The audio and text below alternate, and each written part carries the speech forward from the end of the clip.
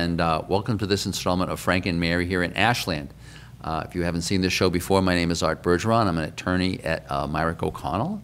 There are a bunch of us, about 70 of us, and about 40 in Worcester and 20 in Westboro, where, by the way, my friend Trish Davidson from Ashland and Mark Terry, also from Ashland, work.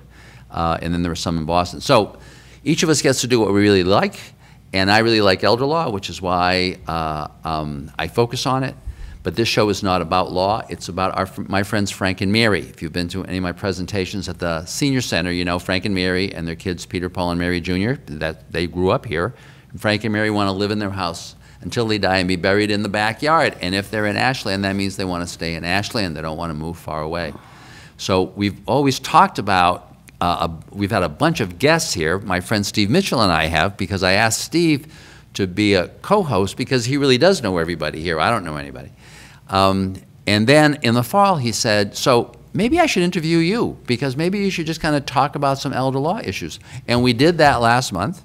Right. But, you know, the both of us are big talkers, right? So we kept on talking. And so we ran out of time. And so he said, well, we're just going to kind of we'll kind of finish today. Kind of segue. Right. Well, first of all, always a pleasure being here with you. As it is with you. And, happy holidays. Yeah, happy holidays. It's going to be our last show of 2019. Yeah. And so kind of segue nicely. The series will be available on DVD, though. You know, we'll be doing the box set. We'll be, and we'll do. We could be getting a Grammy. Who knows? Who knows? Right? Who knows? But this will be our last show. But it kind of segued nicely into what we started in November, which was a discussion about what to anticipate as you get older, right? The last installment, we talked about powers of attorney, we talked about healthcare proxy, and we realized we just tip of the iceberg because right.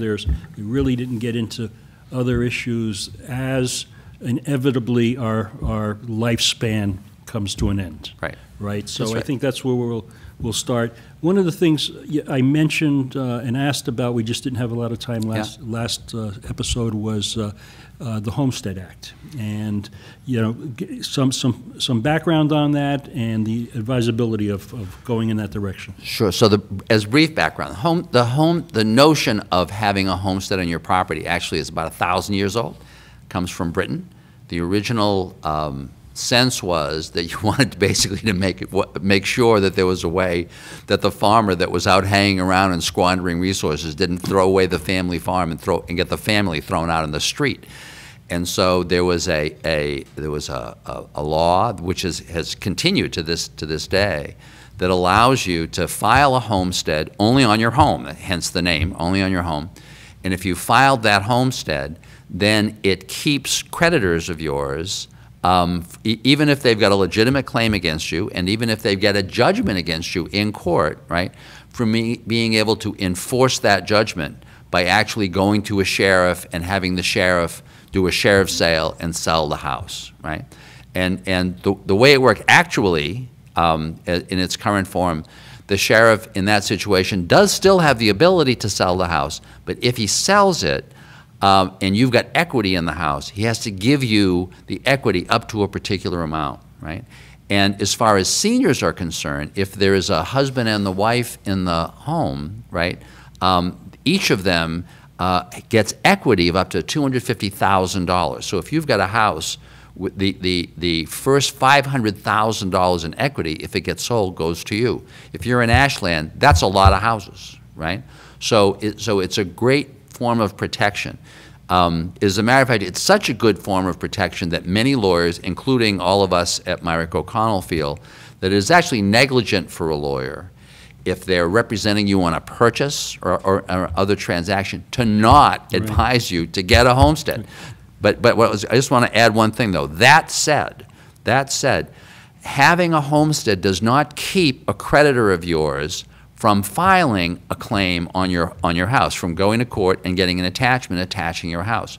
What it does is it prohibits the creditor from actually forcing a sale while you're alive, or while your spouse is alive, or while your children are alive if they're living there and they're under age 18. Okay. But eventually, they can do that enforcement action. So eventually, you still owe the money. At some point, the money's got to be paid. Sooner or later. And in the meantime, during your lifetime, if you need a mortgage, they're going to have to deal with that creditor. Right? Because you're going to need to get that refinanced. So the process by which to file for a homestead protection, in a sense, pretty straightforward and simple. Very straightforward. You can actually go to the state, I believe it's the Secretary of State's website, and download a form, a homestead form, and sign it and record it. You can mail it into the Registry of Deeds.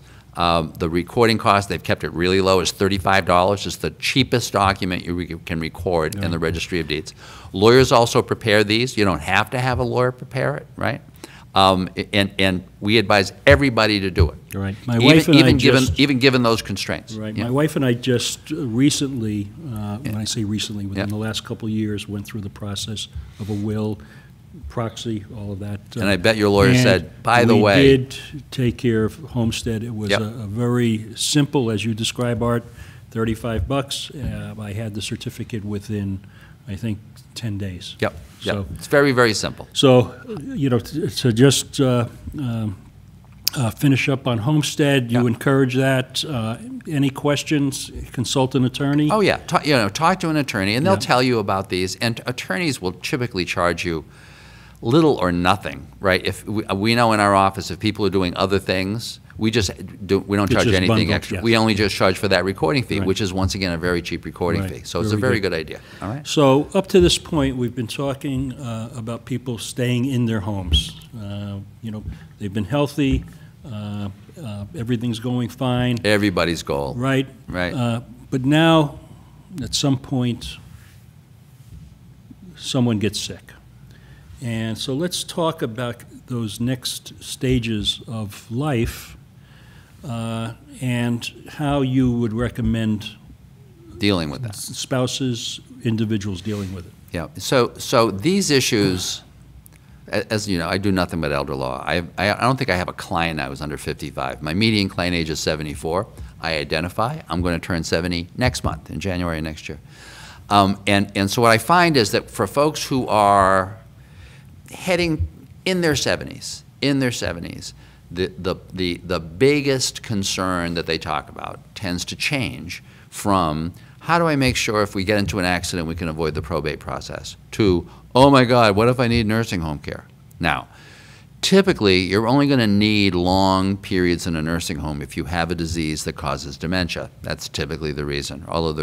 And by the way, the average nursing home, over 70% of all the people in the nursing home, that's why they're there, right? And so they're concerned about this issue, and they're especially concerned because they hear these ads on the radio or the newspapers, when folks will say, well, if you're concerned about this issue, you need to try to protect your assets early. The reason for that is if you're in a nursing home for more than 100 days, Medicare and other health insurance won't cover it. Medicare, like other health insurance, covers the cost of getting better, not the cost of staying the same. So suddenly, if you're there for a long period, and once again, that's typically someone with dementia, you're on private pay. Private pay around here is going to cost you order of magnitude $14,000 a month. Well, you can see at that number, things add up pretty quickly, right? And so people are very concerned about that. So what people will hear on the radio or whatever is the only way they can protect against having your assets counted if you need to try to qualify for Mass Health, which is the Massachusetts name for Medicaid, which is the only program that will pay for nursing home care, that the only way you can protect those assets is by giving them away. Typically they'll say to an irrevocable trust, although they can be given to anybody, and waiting 5 years. Because when you're applying for Mass Health, on the application it says, have you made any transfers within the previous 5 years for less than fair market value, gifts, right? And if you have, then those assets still get counted in terms of deciding whether you can qualify. And in order to qualify, you have to have less than $2,000 in countable assets. So folks will be very concerned about that and very torn because you're talking to your lawyer, you're talking to somebody about this, and you're saying to yourself, on the one hand, geez, I feel good, and if you're Frank and Mary, you're a couple, right? We both feel good. Mm-hmm. And you're telling me that in order to protect against this possibility that may never happen, right, I have to lose control of my assets. I have to give them to somebody else, either to an individual or to a trustee, typically one of your kids of an irrevocable trust. I can't legally get the assets back. Boy, that's a lot. That's a lot, right? So the main thing for folks to understand is that that rule, the 5-year look-back rule, which everyone walks in thinking applies to transfers to anybody, does not apply to transfers to spouses. So I'll often talk to these people and say, now look at your assets. Say you got a house, say you've got some money, right, and you're both alive. If one of you goes to a nursing home tomorrow, I can get you qualified for that person for Mass Health in about 2 days. And the reason for that is, first, there is no look-back period regarding transfers between spouses. Say you're Frank and Mary goes to the nursing home. On day one, she can transfer all of her assets to Frank and thereby show that she has less than $2,000 in countable assets, which is the magic number if you want to qualify for Mass Health. So as far as Mass Health is concerned, that transfer to Frank was not subject to any look-back period. It could be happening the day before you apply for Mass Health. So now the question is, now Frank's got all of these assets, what's the test as far as Frank's assets are concerned? And there is a test. If you're the healthy spouse, you can own the home no matter what the value, no matter what the equity. You can have rental property no matter what the equity. You can have other cash or cash equivalent assets equal to $126,420. People say, where did these numbers come from? It come from the sky. They change every year. It's a federal number. It changes, right? So so in Mary's case, in Frank's case, if everything's been shifted to Frank, now the house is safe, no matter what it's worth. The money, he may very well have more than that magic number, $126,420. But what he can do at that point is he can convert that pile of assets into a non-countable income stream. Because while the rule is that Frank's assets can't exceed this particular magic number, he can have infinite income. So on day one, Mary can shift everything to Frank, assuming, by the way, going back to the last time we talked, that Frank's got a power of attorney, because at this point Mary probably can't sign stuff, so that he, on her behalf, can shift things, right? So then, now Frank's got all these assets, so he's going to keep, say, $100,000, and then take the rest of the money and buy an annuity with it.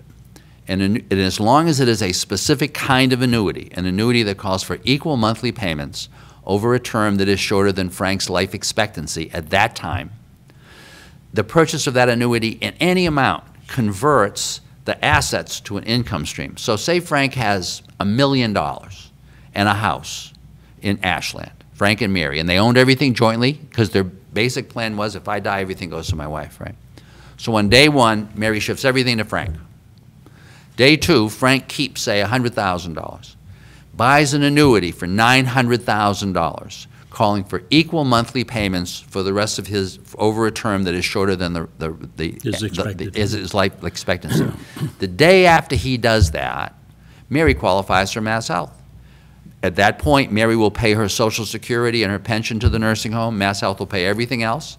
She dies. There's no lien on on Frank's assets, right? So in the short run, I'll always tell couples, you've got no problems, right? And people are kind of amazed. They're just relieved. And therefore, many people will not do anything, right? They'll just say, they'll just go home. But I tell them, I say, you know, if your issue is, and this is true for a lot of people, you want to protect your spouse. Most spouses, right? And I know for myself, you know, I think about my wife. I don't worry about me. I worry about her. If I die, I want to make sure she's safe, right? If that's the case, if you want to make sure your spouse is safe, then what you do is you have a will that says, when I die, instead of everything going to my spouse, I want things to go in trust for the benefit of my spouse. And you'd name one of your kids or more of your kids as the trustee for the benefit of that spouse, right? If you do that, when you die, all the assets that you own are going to be immediately safe, non-countable, and non-lienable. If I'm Frank, if I die and my wife needs to qualify for Mass Health the next day, she's so depressed because I died that she has a stroke now, she's in the nursing home, she can instantly qualify for Mass Health. No look-back periods, none of that stuff.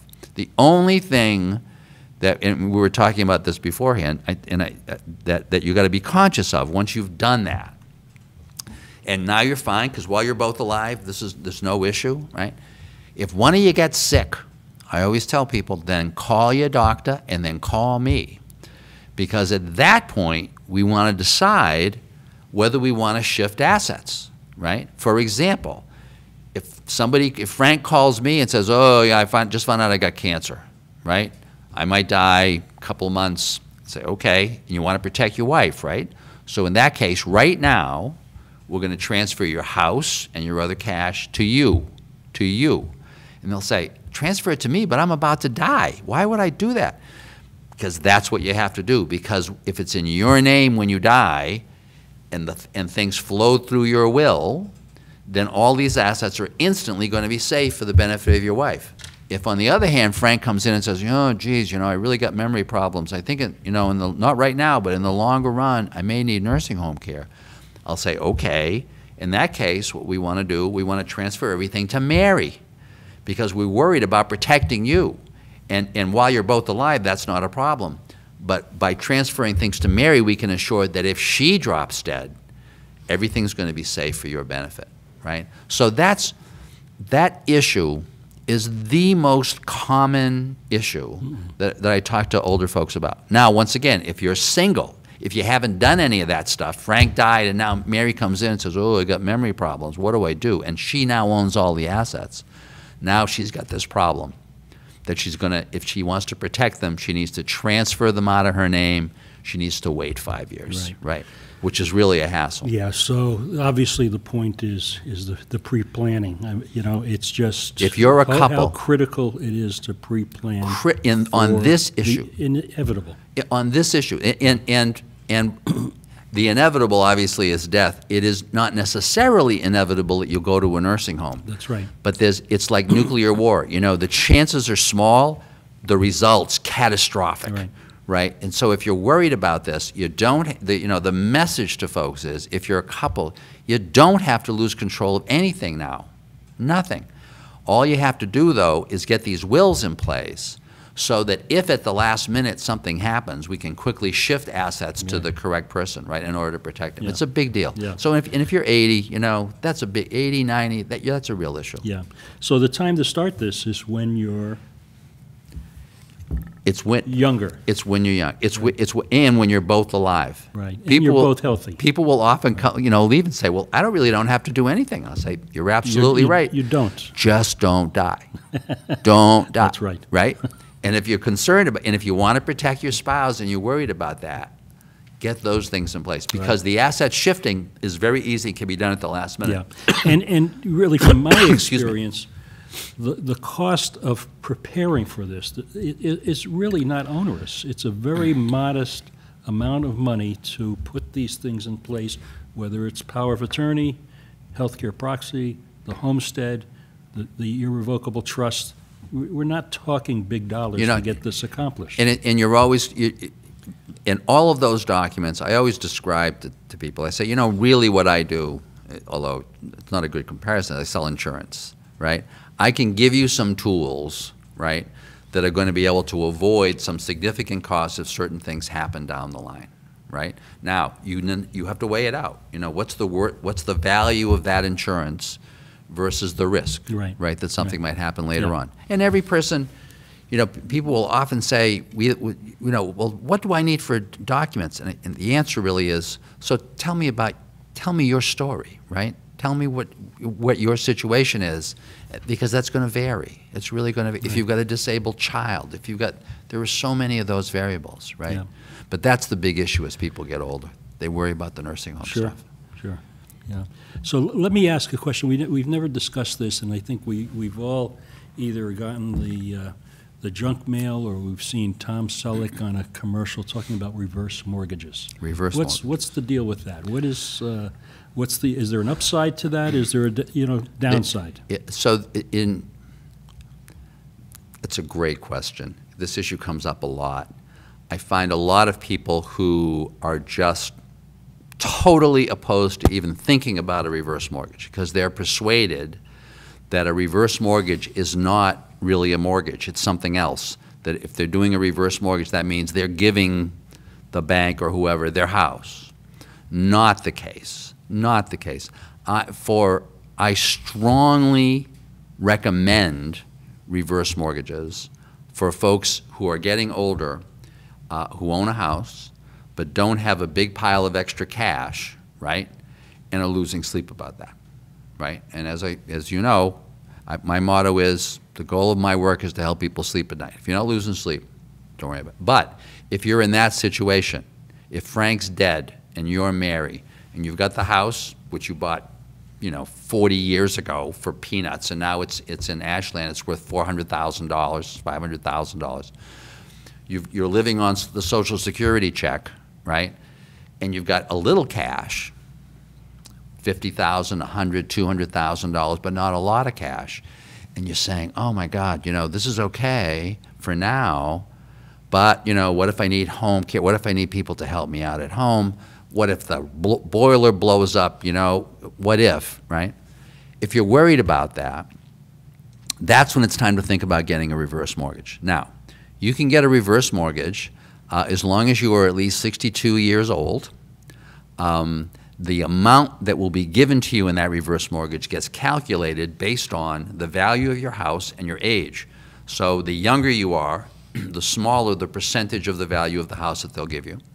The older you are, the bigger the percentage. For that reason, I would often tell people, until recently, while the reverse mortgage will always be available to you while you're at home, you may want to wait to get it, right?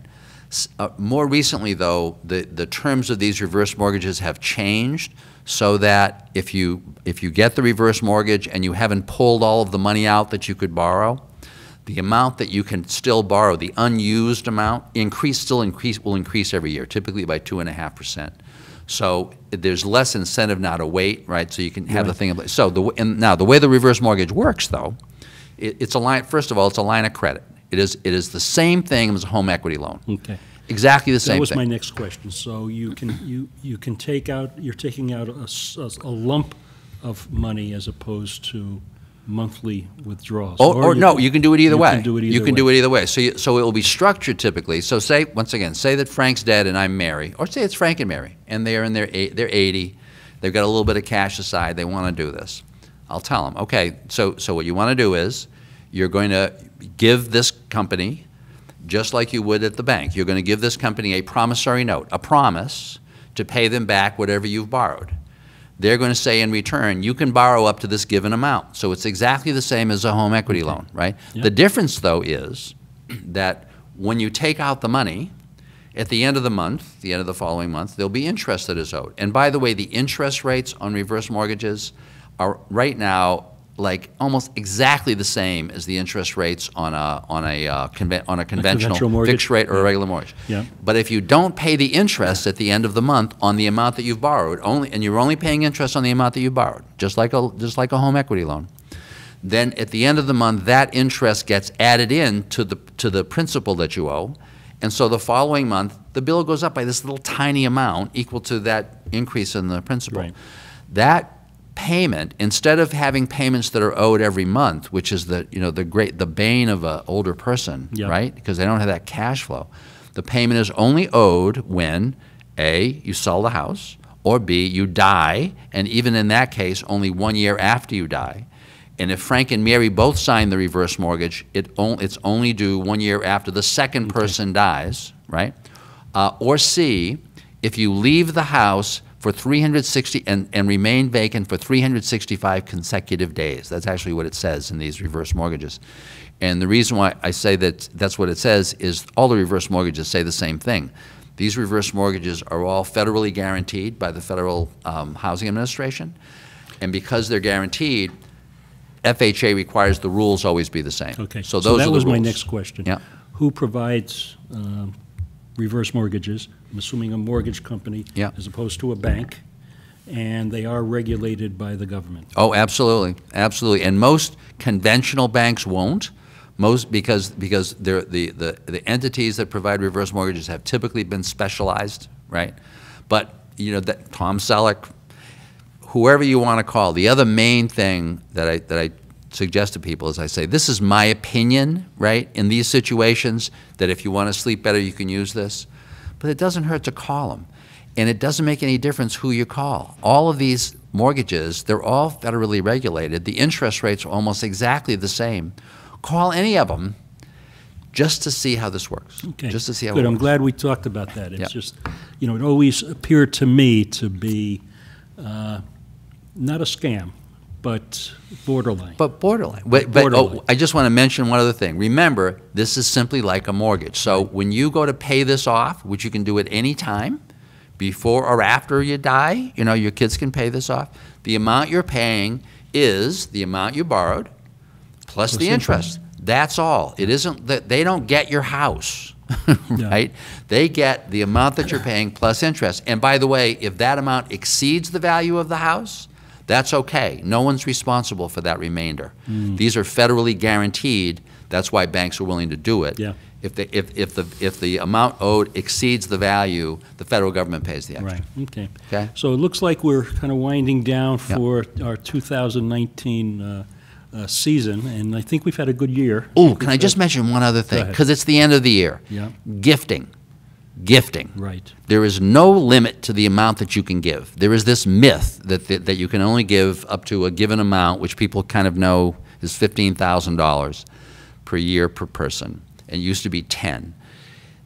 And those numbers are only relevant if your total assets are greater than $11.4 million. So for most people here in Ashland, this isn't an issue. If your assets are less than that, you can give as much as you want to any child at any time. There's no gift tax. Receipt of a gift is not income, right? So if you're thinking about it, but you're thinking, oh, I got a cap of $15,000, Right. you don't. You don't. Okay, good. Okay. Good point. Glad you brought that up. So again, end of 2019, we're going to work on our schedule of guests for next year. For next year. I think we had a really good collection of guests this year. We really kind of focused on the dementia component. Yep. But for next year, I think we're going to expand into other issues of senior concerns. And Which will be exciting because you're the one who always finds the great guests. well, it's, you know, we'll have probably some of the same guests, but it will bring in new people as well. I mean, there's a lot of issues, housing being, you know, just a primary concern for so many seniors, affordable housing. And so we'll look forward to an exciting 2020. That'll be a lot of fun. Good. So thank you very much. you. Thank you. Happy holidays. Happy holidays. Thank you for watching. We'll see you in 2020 with the next installment of Frank and Mary here in Ashland. Thank you very much.